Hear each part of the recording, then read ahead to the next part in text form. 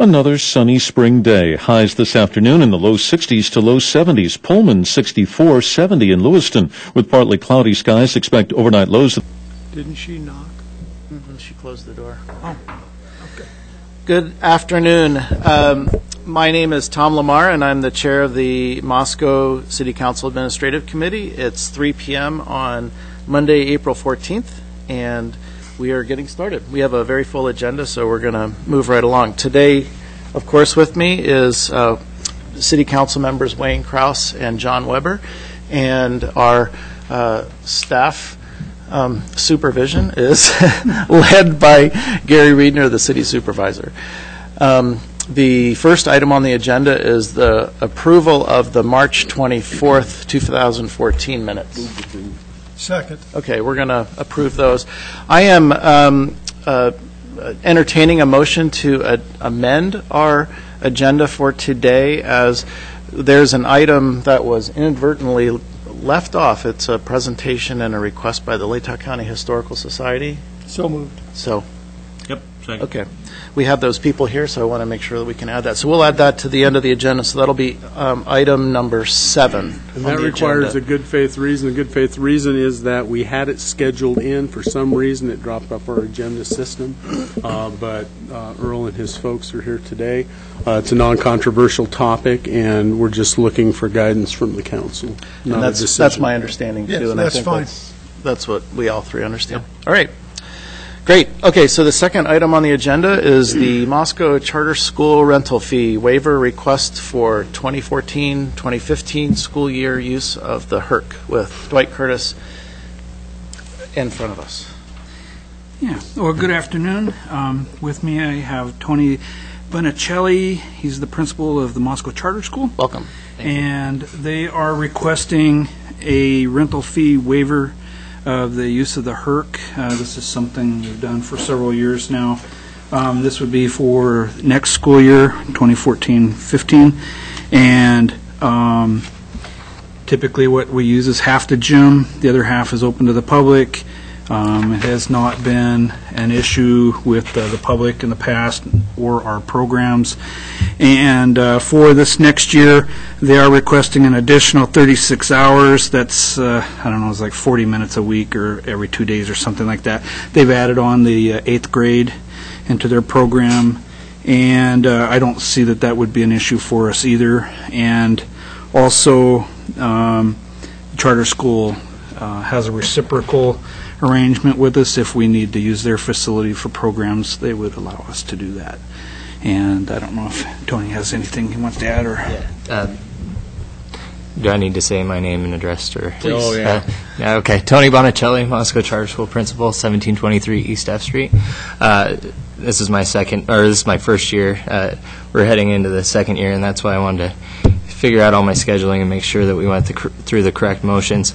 Again, with like Mr. Curtis said, it's reciprocal. If at any time they need to use it, we definitely appreciate being able to use the HERC. It's a great facility. We make sure that we have adequate staff that are going to make sure that the facility is well taken care of. And so, John, do you have any?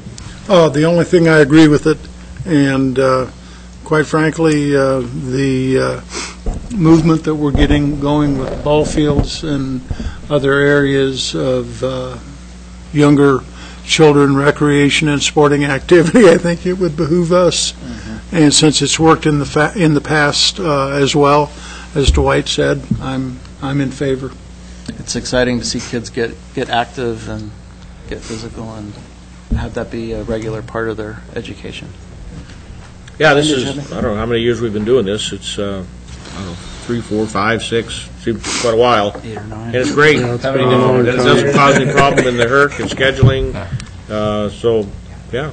Okay. I appreciate it. Well, let's move that forward to the consent agenda then. Okay, Gary, we'll do it. thanks. Thank you. Thank you very much. Thank you. Okay, Thanks, the second item on the agenda is the community branding issue with Jen Pfiffner.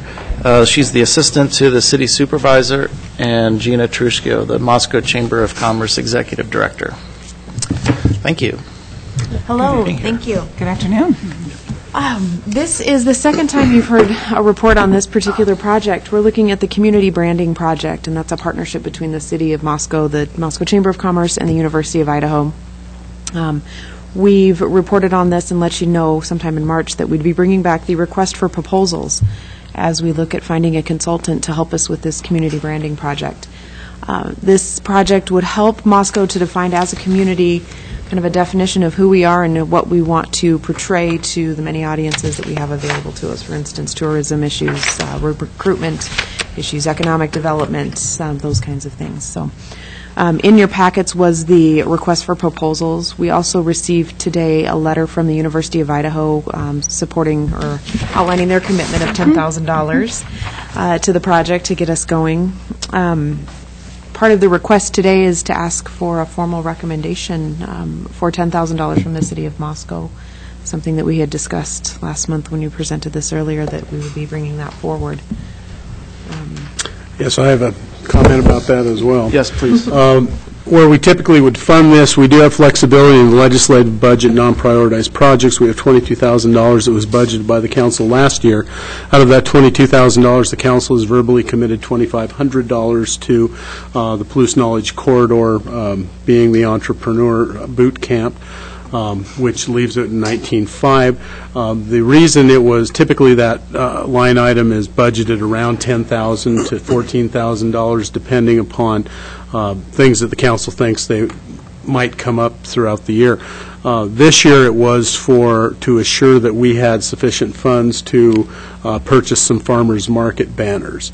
I've talked to Tyler a little bit about the cost, the expected cost of those. Still milling around, but it looks like those will be around $16,000. We do have some other funding that we might be able to tap for that. If $10,000 were to be allocated out of the non-prioritized projects, and that would leave about $9,500 in there to go toward that banner type program. We also have some money in strategic planning that hasn't been tapped this year, at least not very much. So there's sufficient flexibility. From the council's comments or committee's comments a couple of weeks ago, they indicated that they would look toward matching the University of Idaho's commitment of $10,000, which is why we're bringing that to you today. Wayne. How much out of strategic planning? How much is left? Yeah. I suspect there will be $15,000 or maybe a little more. It depends how much strategic planning we get done toward the end of this year in accordance with the council's goals. My understanding was we wanted to get this strategic planning process completed this year so we can start moving into doing that next year. Don't we need all that money to do that? Well, actually, we will be reproposing funding in the FY 2015 budget because we'll probably have some preliminary costs, but we won't start the official planning process until after October 1st and the beginning of the FY 2015 budget, which is what we presented in the goal setting. It'll be this calendar year, but it'll be in next budget year. And this $50,000, this is strictly to hire the consultant? Oh. Yes, sir. $50,000 in the proposal The overall itself, the project. RFP. Right. Yes. So there would have to be $30,000 beyond the city and the university. And that $30,000 is coming from the chamber. Yes, sir. Our tourism grant.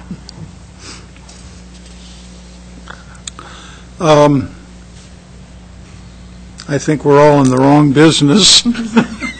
Well, you and I are thinking the same way. I'm thinking, like, how long is this going to take to get this consulting firm on board? I mean, a year? To get the consulting firm on board, we're looking at reviewing the proposals or the responses to the request for proposals the first week of May, and then identifying a consultant within the month. The project itself, I don't think will take more than a year total from starting from where we're at now, and we even began meeting on this in January. But also looking at making sure we have a good public input process so the community's involved, doing some surveys, doing those kinds of things. We've asked that specifically to be called out in any response that any consultant makes, because we think that's a really important part of this process. So that would take some time as well. Okay. So we're looking at a process that takes us through next January or next April, do you think? You're saying a year from now, or a year from January when you started working on it? No, sir. I believe it could be next April. Next April, okay. Yes. And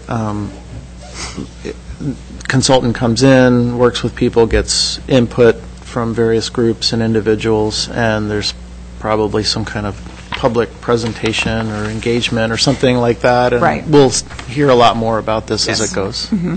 There is also the implementation strategy as well. So it's the development or the data gathering, the development of, and then an implementation process for this branding. Right. Mm-hmm. It is a fairly comprehensive investment, not just $30,000 for the 50,000 for the gentleman to come in the door. Mm-hmm. Right. He brings lots of. He's bringing us a turnkey operation, essentially. Yes. Would hope. I would hope. Well, we've talked about this before, and we expressed interest, and we're still at that same level, so I think we're still... Well, and we've got the university commitment, we've got the chamber commitment, so I guess it's time Are we still for there? us Are we still there, Tim? foot on there. Okay. Non-prioritized projects? I think that's probably the best place, right now. Don and I keep a running tab on non-prioritized projects. Yeah, there he is over there keeping tab of it keeping as the we tab. speak. All right. On that subject of keeping the tab, and could Don send us an email just so we know where we're at on non-prioritized budget? Absolutely. On that? We will make that happen. All right, I think we can... Consent agenda? Thank you. Yes, I think we can Excellent. do that. Thank you. Thank you. Thank you very much. All right, number 4, educational assistance policy revision with Debbie Klein-Robertson, the City Human Resources Director. Good afternoon. Thank you. Good afternoon. Good afternoon. The item under review here is the educational assistance policy. It's part of our personnel policies. It provides educational assistance to full-time employees. And there's a number of changes recommended here. Most of them are clarifying in nature. The more significant change involves having the city supervisor rather than the department heads approve recommendations for educational assistance. And essentially this will provide better tracking of the overall educational assistance program as well as better budgetary controls. Can you give us an example of an educational assistance action, or an example of the policy being implemented where the city supervisor is given some permission, and what happens? As far It's just an example. So, like What kind of an education? employee, yeah, exactly. What kind of education? Just because we have people. Well, I guess most Audience. currently there's been interest in getting a master's in public administration, so the request would go through the supervisor and the department head, and then the request would come to the city supervisor for final approval as far as the necessity to the organization for the program, whether obviously benefits the Right. So the employee is asking to further improve their skill set and their is asking education. for education to Yes. figure out how to make that happen. Okay, thanks.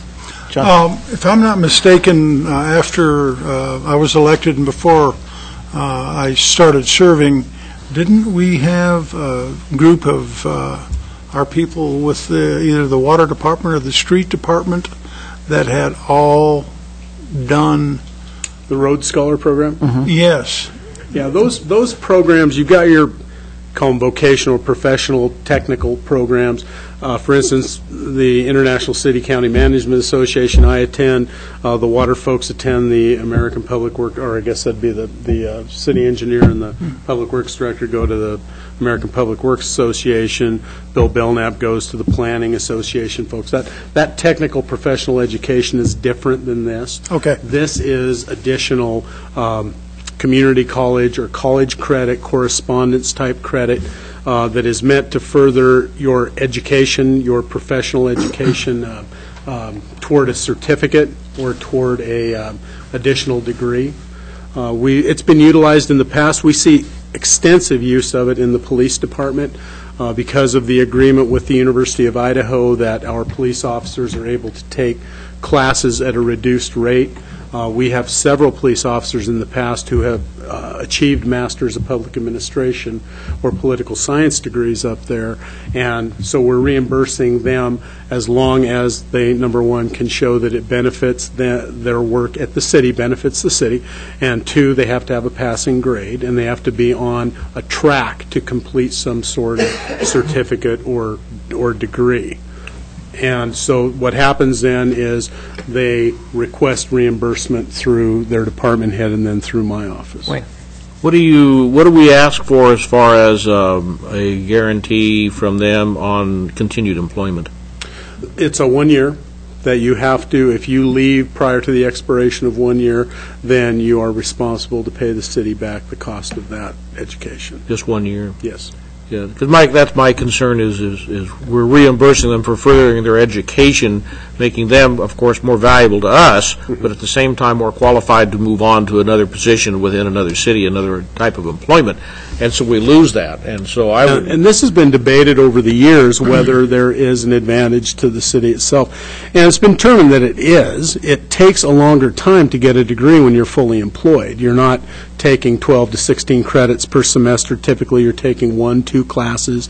Professional, like an MPA, typically is about 30 to 34 credits, something like that. So it's going to take you a while to do that. So someone who's coming here, utilizing that as a benefit and then moving on, it's going to take them 3, 4, maybe 5 years to achieve that, whereas if they did it themselves, they might be able to do it in 18 months to 2 years. And so then we're asking for that 1 year obligation after they've completed it and received their degree. Yes. Okay.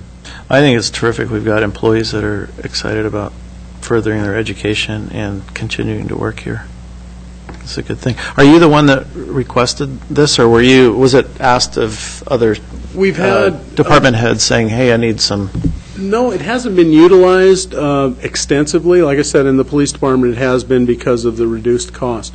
But I've had several employees who've indicated that they may have an interest. So in order, as Debbie said, in order to make sure that we have some budgetary control over it, there may be additional policies that come out regarding how does that affect our professional training budgets or professional what do we call it now? Not professional training.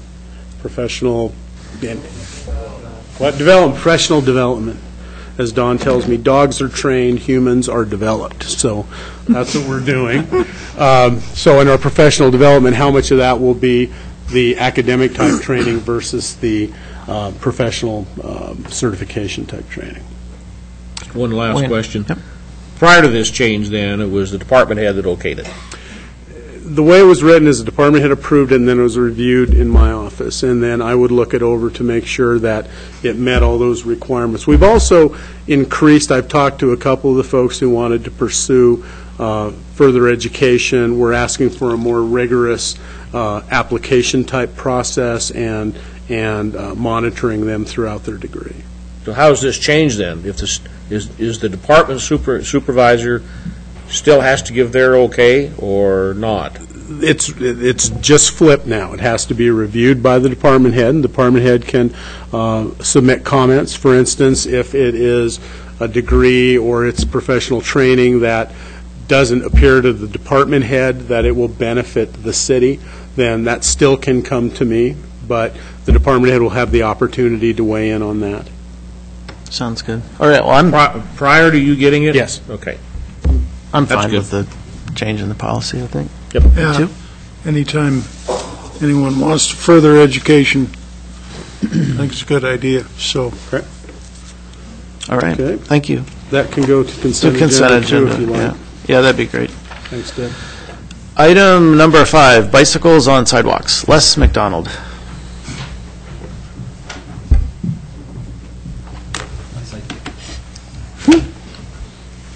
Good afternoon.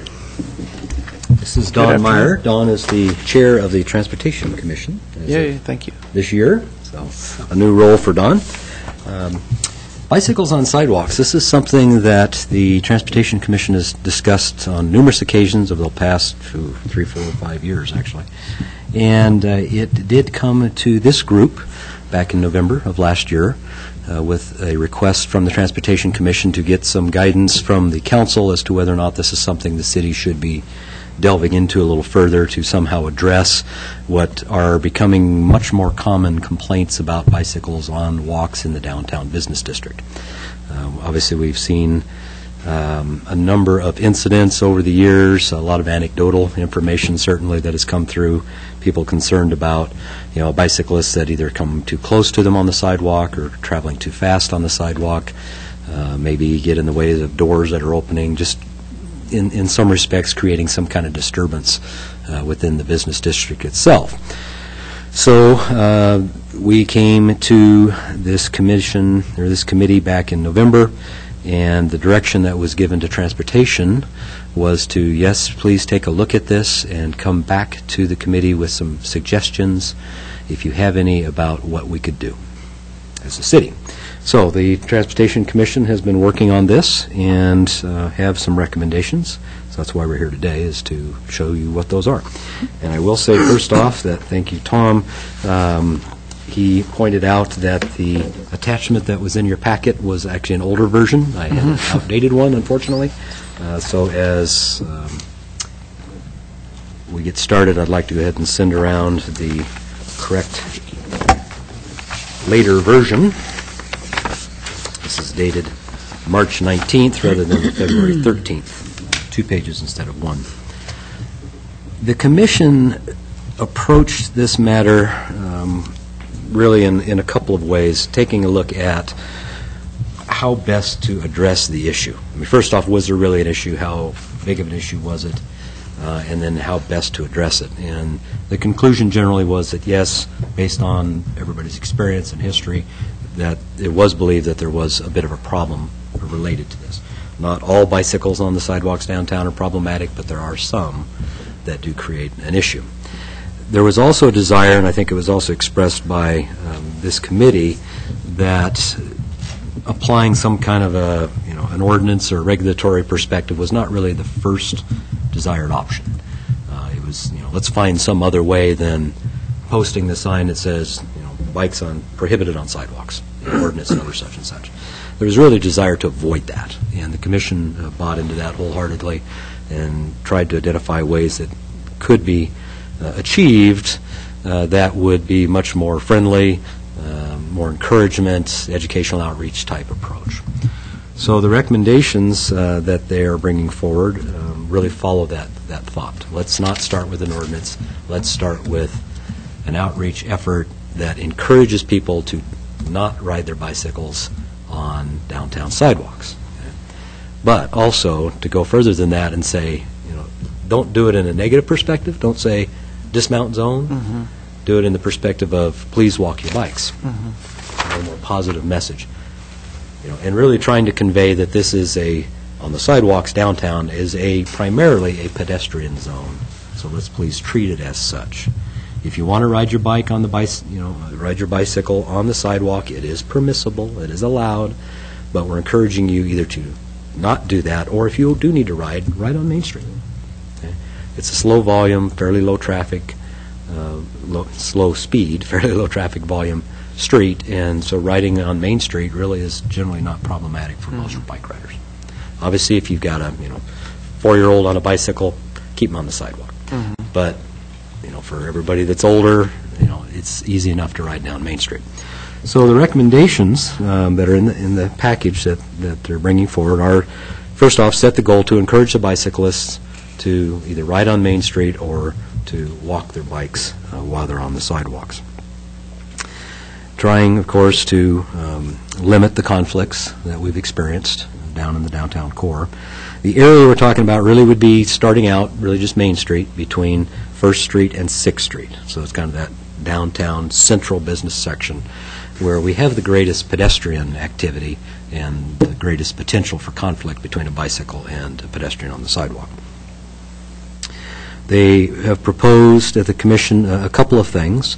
One is, actually I'll jump to the second one, which is to post some signage and potentially to paint some signage on the sidewalks. So you'd have some of the typical signs that you would normally see posted somewhere in the system, but also some thought of doing some things on the sidewalks themselves. If you look on the second page, you'll see an example of one of the on-sidewalk type treatments. Essentially, it's, it can take many forms, but this is one example that was identified off of a website. And really the idea is that, when you're riding a bicycle in your downtown, what are you looking at? If you're on the sidewalk, you're not necessarily looking up for signs. You may be looking for pedestrians and doors and benches and things of that nature, looking at the sidewalk to see if there's any cracks that you're going to run into, things like that. So you're maybe perhaps more likely to see something at ground level that's applied to the sidewalk on the edges of the downtown district. So a combination of perhaps something on the ground similar to this and some form of signage that would convey to folks that, please walk your bicycle when you're in the business district on the sidewalks. To help encourage folks to then use the street if they still need to ride or prefer to ride if they're passing through or trying to go several blocks, something of that nature, the commission has proposed that we use something called a sharrow, which is an arrow that includes a bicycle symbol, so it's supposed to convey the shared use. So it's arrow and shared, so sharrow is how they come about. We'd be painted on the street, on Main Street, most likely out towards the center line to get away from the parked cars. There's a little bit of concern about if we're encouraging bikes on Main and we have diagonal parking, is the driver backing out going to be able to see that bicycle up there if they're up tight against the parked cars? That's a bit of an issue. So if we can encourage folks to crowd the center line a little bit, give a little more space for reaction and visibility, that certainly helps. Again, speeds are low. Actually, the bikes may actually exceed the speed of the cars in many cases. But that would be a thought, is to paint some sharrows there as well. These items in combination would put the symbols out there to help convey to people coming into the downtown that it's okay to ride in the street, it's a shared facility, please don't ride on the sidewalk, with that encouragement.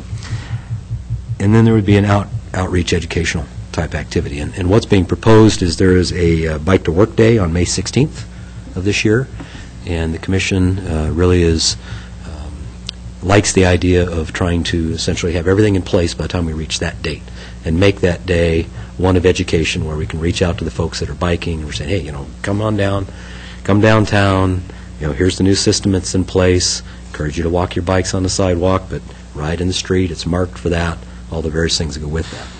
One of the ideas that was also floated out there is when we get to that point on a farmer's market day on one of the Saturdays, we can place a sharrow in the street, start putting them on the ground just before this date, and do something as simple as putting a sign out with an arrow that points down to the sharrow and says, what is this? And the idea is to get people's attention. They would look at it, what is that? Well, see the educational outreach, here's the flyer, here's the table, somebody nearby that can say, well, here's what it is, and here's what it means. To try to reach out to all those folks that are walking up and down Main Street during the market to see that sharrow and understand what it is, not only from a pedestrian and bicycle perspective, but from a vehicular perspective.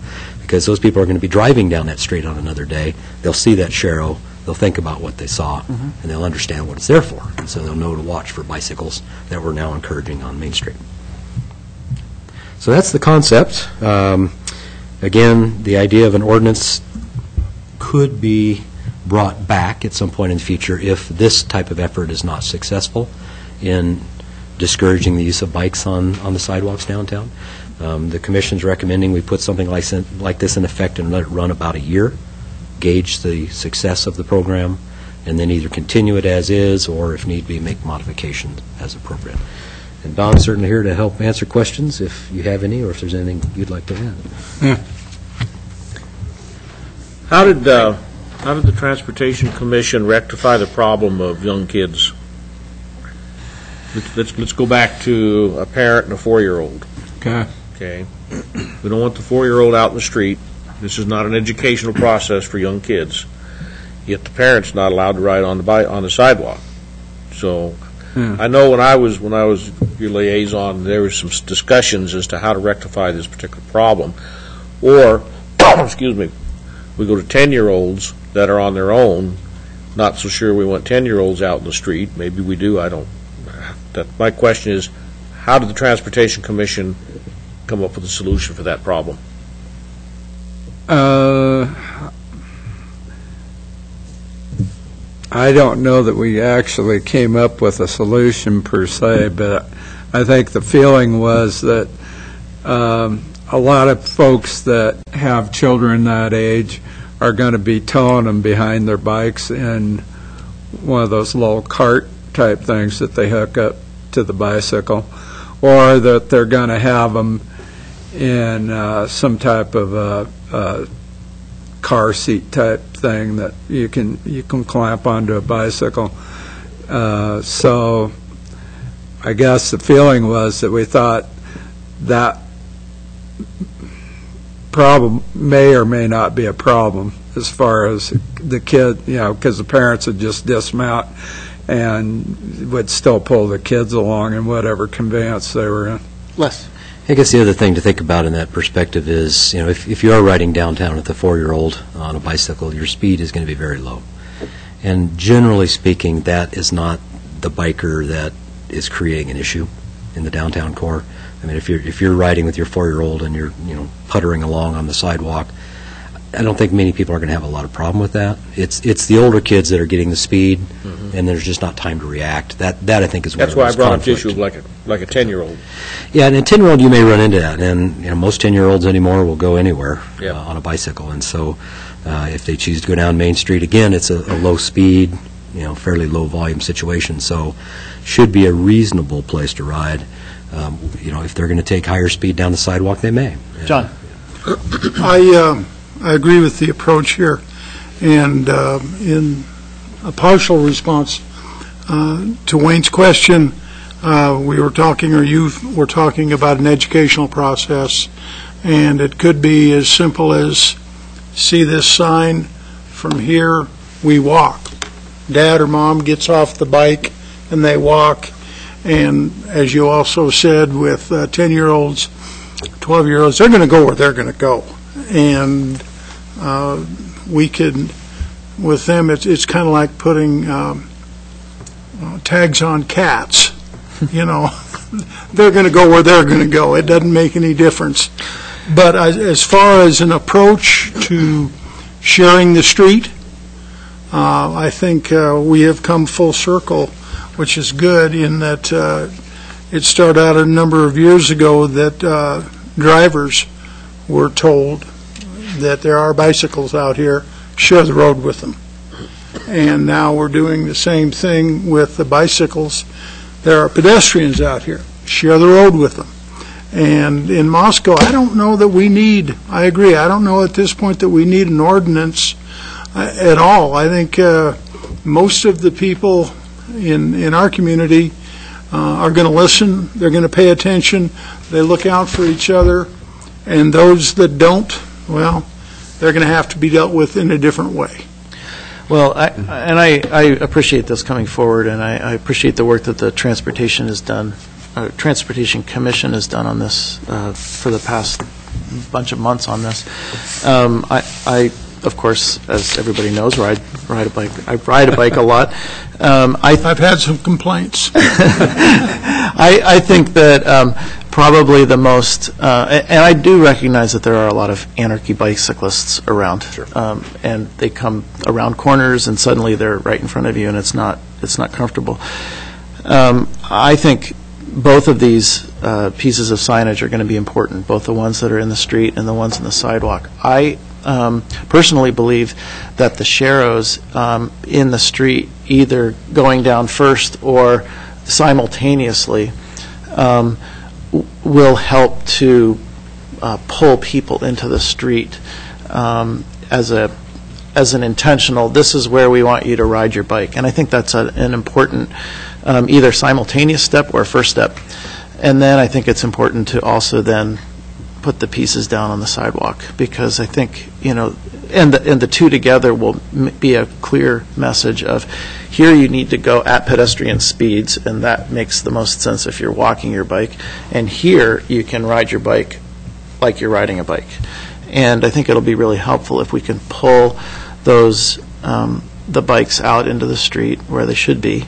That's where I ride, and I think that I also like the idea of moving those sharrows towards the center line on Main Street. I think it's a very much a make sense place for bikes to be in this 1st through 6th. I would actually probably suggest that that's where bikes should be all the way down to probably down at the end of where the hospital is, because it pretty much is, given the configuration of the parking up and down Main Street, and this that's could the place. expand Sure. over time, but Sure. it was a starting point. Oh, I think it's great, and I think having the sharrows down, having the markings on the sidewalk are really going to help to say better here than there. I mean, that's really the message we're trying to get to people, and I think if we and sharrows are showing up in so many other cities around the country that people are getting it pretty quickly.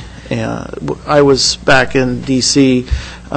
With both the mayor and the city supervisor in March, and we saw some really good examples of the use of sharrows at bike lanes and some other things that were being used very actively by, well, tourists and commuters alike. And I think people are getting it. And I think, we have a lot of students at the University of Idaho that come here from Boise and other towns in the state that have some of these designs. So it's nice to be able to use those here too. So I think it's a good. I think it's a good way to do it. On sharrows, this would be our first installation in the community, but there are others in our future.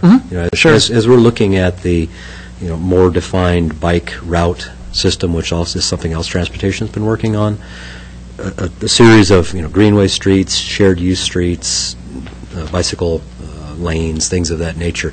We are going to be bringing forward more of this type of thing throughout the system. Sure. 6th Street west of the power plant, where there's no bike lane, or I guess west of the sub, where there's like no that, certainly. Right, where there's no bike lane on one side, but you still want people to ride on the correct side of the road and not against traffic on the other side. So yeah, that makes sense. I think it's a great.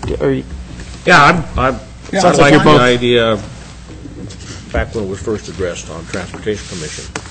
I think it's going to be a good project to move forward with and see how it works out.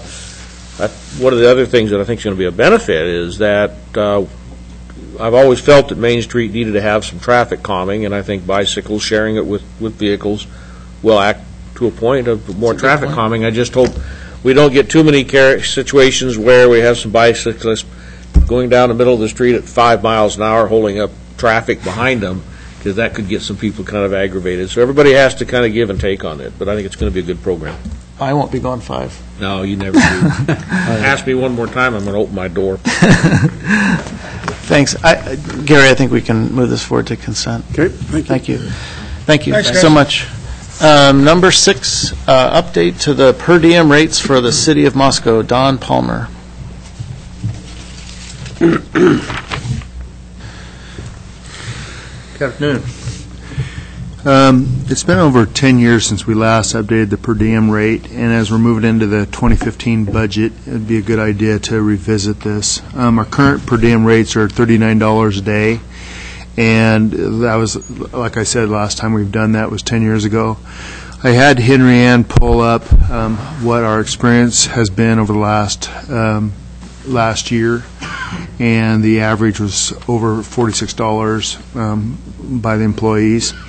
And so also I had done some research on what other cities do in terms of per diem rates, and my recommendation is to use the government GSA, which is the U.S. General Services Administration, as a guideline, kind of like what we do with our mileage for reimbursements for the Internal Revenue Service. So it's a good index to use. Currently, it's set at $46 in Idaho. There are a few counties in Idaho that are more than that, like Coeur d'Alene area is $61. Boise still $46, but Sun Valley $71, which would be the highest. And I don't anticipate anybody going there, but except maybe Gary. He's got a. Actually going there this fall. Yeah, Thanks, you've Tom. got the city managers meeting there. Only top of the line stuff. So anyway, it's my recommendation to use that as an index. It's a town. And for the most part, we've had a number of employees that that do not have access to credit cards be reimbursed, and so they get their per diem and then find out that their destination is higher than the $39. So GSA's website does provide provisions, though, for if the actual expenditures are more than the $46. For example, there are certain conference hotels where the rates aren't conducive to the rates. So anyway, that's a recommendation I would use, and if you have any, I'd entertain any comments that you guys might have about it.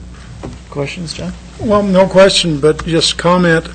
We're going from 39 to 46 is your suggestion. Correct. That is essentially the amount of a tip for breakfast, a tip for lunch, and almost stiffen them on dinner. So I don't have a problem with this. I don't particularly like it, but What don't you like? well, just You're not enough? Want them higher? no, just spending money. Oh. Well, we don't reimburse for tips anyway. If we don't, we should.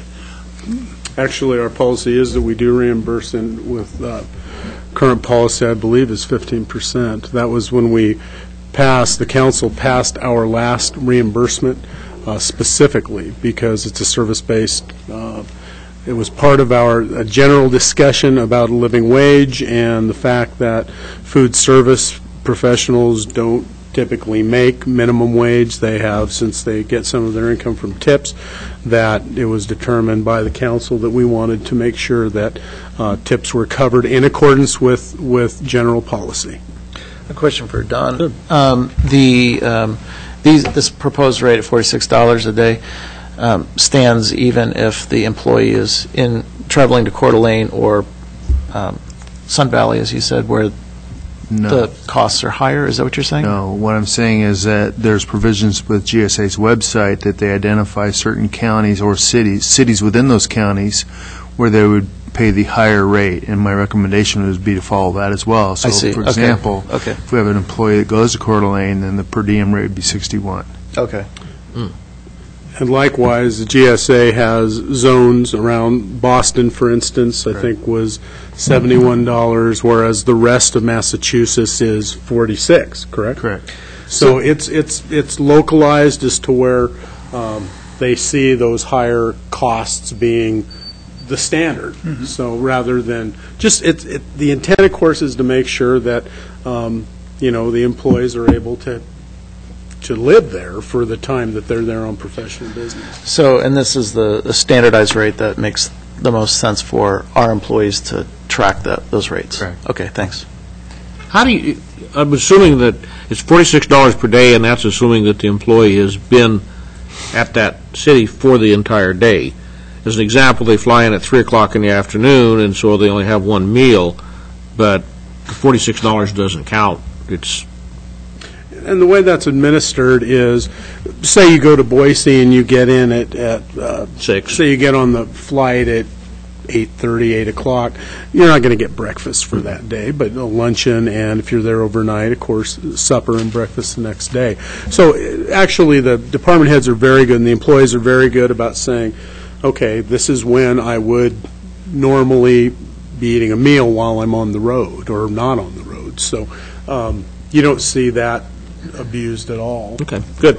I think does this work for you? You too? Sure does. Oh, I'm fine Okay. with it, yeah. All right. Yeah, I I'm think good with it. this sounds good for all three of us, and we Consent should as move well? it to the consent. Yeah. Okay. Thank you very much. Thank you. Okay, if we Okay. could take a 5-minute recess, sir, and there was Sure. some backup that Earl and his folks Okay. provided. I'd like to give you a chance to read that. Oh, yeah. Okay, so can we Sure. go into recess then? We will go into recess, and we will come out in 5 minutes, Okay, that should be plenty.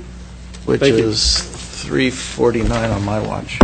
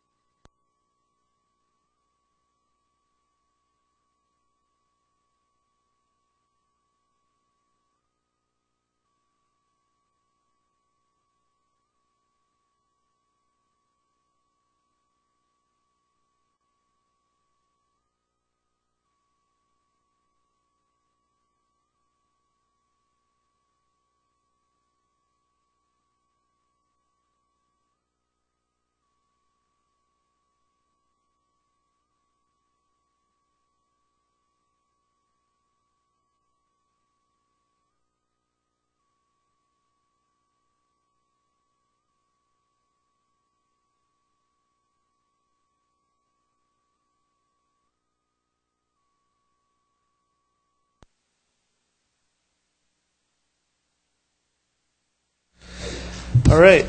She'll not. She's not. There you go. Okay. It is now 3:49, and we are reconvening the Moscow City Council Administrative Committee on April 14th, 2014. We're going to jump to reports. Gary's going to get that out of the way while we're waiting for Bill Belknap to walk over here. Okay. Thank you. I was giving a report on the extension of our amendment to the 2003 Solid Waste Franchise Agreement. This was passed by the City Council on April 15th of 2013. Due to largely my screw-up, it was never signed by the mayor. It's effective, but the document has not been executed. So I wanted to report to the council that we're rectifying that, and that will be signed, but it's been in effect for the year, so it's a matter of bookkeeping. But I just wanted to give a quick report on that and let you know that that you'll see that in our filing system. That's fun. Yeah, no big change. So while Bill is on his way, if you want to go ahead and have Earl and his folks present. That would be great. So item number 7 is this proposal before us to establish a city historian program for Moscow, Idaho. And the proposal is coming to us from the Latah County Historical Society. Yes, indeed. Thank you very much for Thank you. having us this afternoon. We have Earl Bennett here, and he's going to introduce himself. I'm the president of the Historic Society, and I'd like to introduce Dulce Kirsting, who's the relatively new director of the Historical Society, and Zach Wennick, who's the new curator. So they're all, except for me, they're all new. Okay. I won't belabor it. You have the proposal in front of you. We have been working for about 4 years on establishing city historians throughout Latah County, and Moscow's the last one. And there's a good reason for that. We have a Historic Preservation Commission that we wanted to go through first, see if it was something they might want to take on. We have met several times with them now, and their decision has been they'd like to be involved as far as having input on whatever kind of products we produce, but they're not particularly interested in doing the overall job. And really, what they're set up to do is not what we're proposing. You heard about rebranding. I don't know how you rebrand anything without a big historical content in it. When they start to do that, we know where they're going to come because we have the main archive for Moscow already just up the street at our office. So we really are already doing what is required of a city historian. I won't go into all that. You have the bullets in front of you. The City of Moscow used to support Latah County Historical Society many years ago, and nobody's quite sure exactly what happened. My guess is budget hits came in somewhere along the line, and that's what happened. The little gizmoid on the back here, which is called a QR code, is not a new thing, but it's something, for example, as an example of what we can do with the new folks that we've got on board. If you're interested in downtown preservation, for example, it can be very expensive, and as you know, everybody on this council has wrestled with some aspect of downtown historic preservation for many occasions. What we're proposing is not putting lots of dollars into brass plaques and so on all of our historic buildings, but putting this in the window of it. Anybody with a smartphone then can, just like some of you have done, can scan that, and we can put any kind of historic content on that particular building right on it. The cost of this compared to brass plaques and all the other normal ways you would do this is very small. One of the other reasons we're making that pitch is we've got a lot of this data already in hand. There's no doubt about it. It's simply a matter of putting it in format. We mentioned that Jenna and the Chamber would be involved with us on this, perhaps in selecting which parts of downtown we would do first. This is just one example. So that's kind of the thing that we're looking at. And the first sentence has it all in line for you there. We're willing to act, the Latah County Historic Society is willing to act as a city historian for the city of Moscow. And this is not unheard of. The J.K. Heritage Foundation is the city historian for Juliet and Kendrick. So we have precedent there. And in return, we would ask to go back to something like we used to do, where the Moscow puts in $5,000 a year into the Historic Society's budget. That would be renewable by both agencies on an annual basis, just like many of the folks that you deal with. So from that, the first question I want to answer is one that is not addressed in here, and I apologize for that because I should have done it. And as Wayne brought it up at the Preservation Commission meeting, his question was, so how much work are the city employees going to be involved with this particular proposal? And our answer is right now, none that we're aware of, unless the city decides they want to do something along these lines that will require some kind of input from your employees. But that would be your decision to do, not ours. So we're not going to go immediately to the city, to the city clerk and start beating on her for all kinds of information about buildings and so on. That's not the purpose of the exercise. With that, we've already done the demo. You've already seen that it works. We will also have a new written brochure that covers the downtown district with numbers on these little things that relate to the paper copy for the folks that aren't in the smartphone world yet. And as far as the gizmoid itself, you don't need to worry about it being replaced. It doesn't make any difference what replaces it.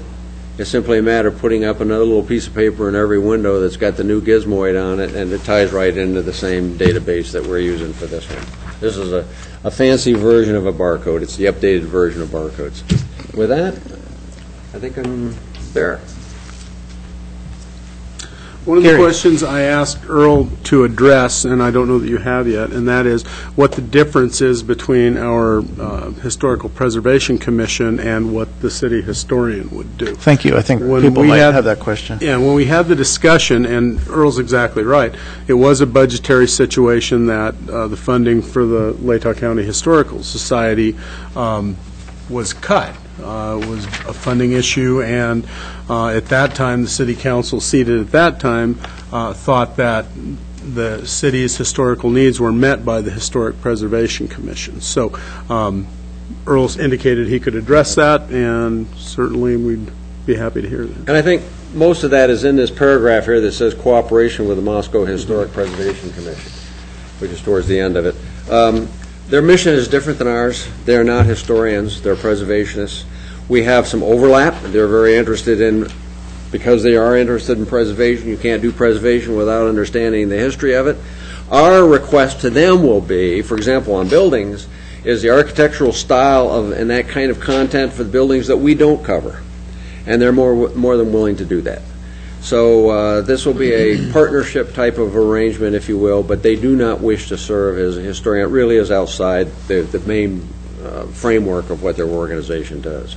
Just like we would not be involved with orchids and onions as far as preservation goes within the city. I asked Bill Belknap to come over as liaison, or his staff as liaison to the Historic Preservation Commission, if he has anything to add to the discussion. Bill, would you be able to come up and address it from the Historical Commission's point of view? Afternoon. Thanks. Yes, Earl presented to the Commission, I think, at their April 3rd meeting of this month, and the Commission in general is very supportive of the proposal. The Commission does serve a very different function and role and has kind of that turnover and really don't have the longevity that the Historical Society has to have an individual point of contact be that city historian. So they felt the services that would be provided by the Historical Society were very complementary to what the Commission does, and the Commission was generally supportive of the concept. Thank you. As the liaison for the Historical Commission, I'd like to report that they are enthused about, the Commission itself is enthused about partnering with Latah County Historical Commission in putting this program together.